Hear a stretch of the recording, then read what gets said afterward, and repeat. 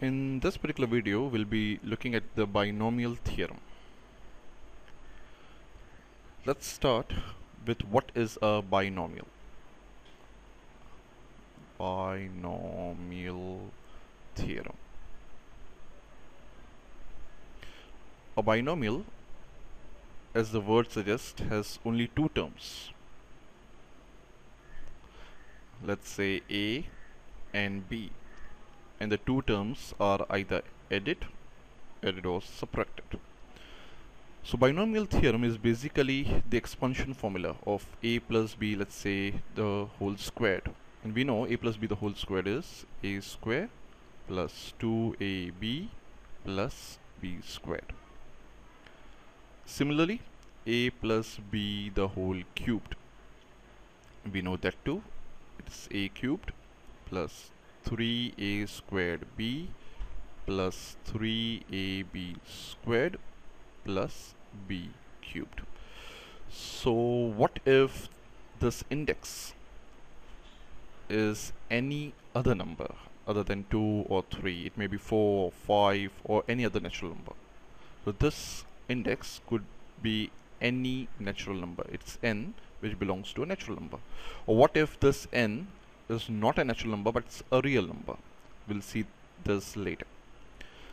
Right now we'll start with the binomial theorem that deals with the expansion of a and b, a plus b, the whole raised to n, where this n is any natural number. Any natural number. So the formula is the combination of n0, a raised to n, plus combination of n1, a raised to n minus 1 b, plus n2, a raised to n minus 2. So you can see that when the lower number is 2, we have n minus 2. And similarly we have b squared. So the total number of a and b is always n, because over here we have n minus 2 number of a, so we have 2 number of b, and so on. n3, a raised to n minus 3 b cube. You need to learn this formula. Plus and so on.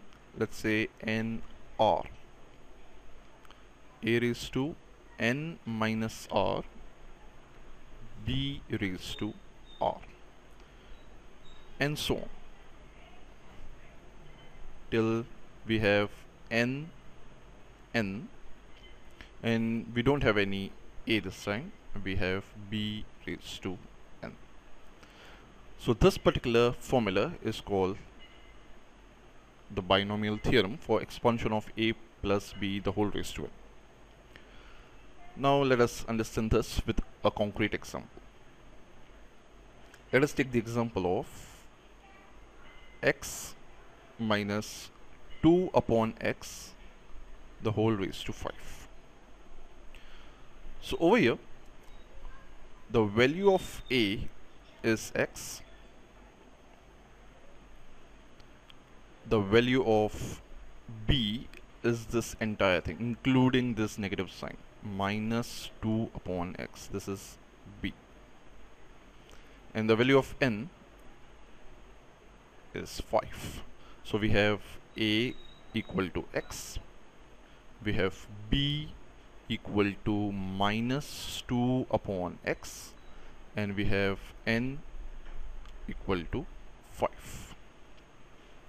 Now let us substitute all these values, a is equal to x, b is equal to minus 2 upon x, and n is equal to 5 in the above formula.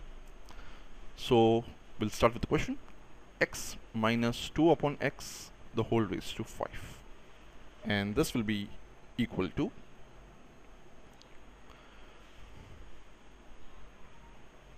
50 a raised to n. So we have x raised to 5 plus n1 a raised to n minus 1b. So we'll write 5 1 a raised to, so x raised to n minus 1, n minus 1 is 5 minus 1, that is 4, into b, b is minus 2 upon x,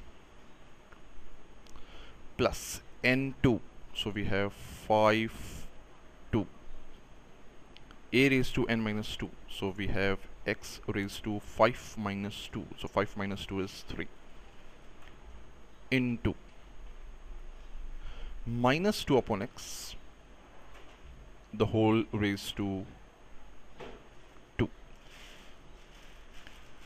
plus n3, so we have 5 3 x raised to n minus 3. So you can see the value over here, the x was raised to 5, then we have x raised to 4, we have x raised to 3, so we'll have x squared, x raised to 2. And when x is raised to 2, the other term minus 2 upon x will be raised to 3. So 2 plus 3 is again 5. The next we'll have is 5 4 x only once, x raised to 1, or we can write over here x raised to 1, into minus 2 upon x whole raised to 4. And finally we have the last part, 5 5. We are not going to write x this time because we have n directly b raised to n. So we have minus 2 upon x the whole raised to 5. Now before we go further, let us solve and find in advance what is 5 combination with 0. This 50 stands for 5C0, and we know that is nothing but 5C5, and that is equal to 1. Next let's find what is 5C1, and we know that is equal to 5C4, and that is equal to 5. What is 5C2? And that is equal to 5C3. That's because 2 plus 3 is 5. Over here 1 plus 4 is 5. 0 plus 5 was also 5. Now 5C2 or 5C3 can be written as 5 into 4 the whole upon 2 into 1. We start the numerator with 5, we start the denominator with 2, and we have 2 terms in the numerator. 2 ones are 2 2s are. So 5 2s is 10. So we have 10 over here. It's very important that we prepare the combinations in advance so that the sum becomes simpler. So let's continue with the sum. We have x minus 2 upon x the whole raised to 5 is equal to 5 combined with 0 combinations, x raised to 5. We know 5C0 is 1. So 1 x raised to 5, we can ignore the 1, plus 5 1 x raised to 4 minus 2 upon x. So we can write this as minus directly.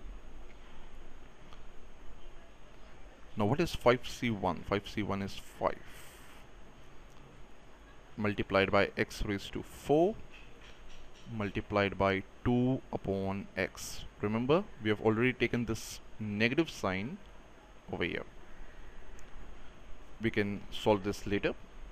Then we have plus 5C2, and we know 5C2 is 10.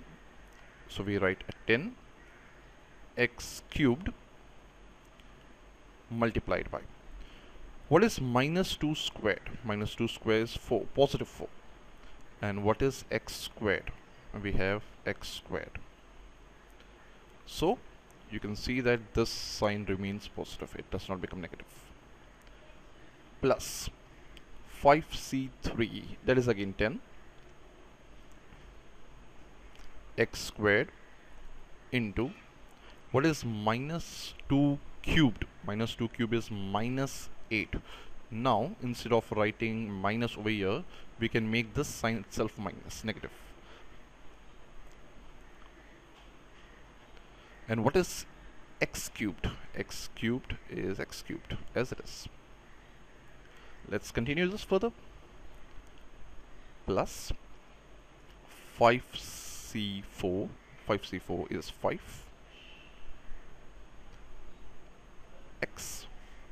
What is minus 2 raised to 4? So we have minus 2 into minus 2, which is 4. 4 4 is 16.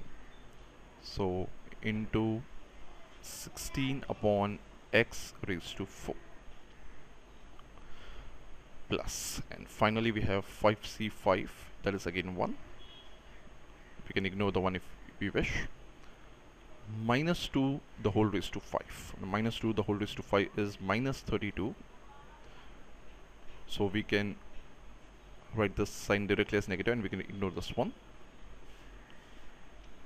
The whole upon x raised to 5. So the first things that we see is the first coefficient is 1 and the last coefficient is also 1. Secondly, x raised to 5, x raised to 4, x cube, x square, x, then we don't have the s, that x. Next we have this coefficient as 5, we have this coefficient of 5 repeating over here. Then we had this coefficient of 10 and the middle two coefficients are 10. Let's solve this, simplify this further.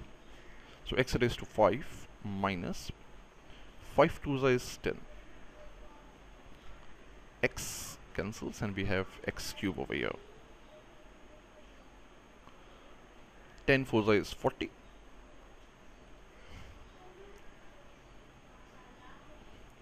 And we have just x minus 10 it's 80. And this time we have x left in the denominator. Then 16 5s is 80. And we cancel 1x, so we are left with x cubed in the denominator. Minus 32 upon x raised to 5. So this is the exponent of x minus 2 upon x the whole raised to 5. Another thing that we see is whenever we have a negative sign in between the two terms, the alternative terms, means the second term and the fourth term and the fifth term, they all are negative, while the first term, the third term and the fifth term, they are positive. So we can directly use this property and we can use the signs accordingly. Thank you.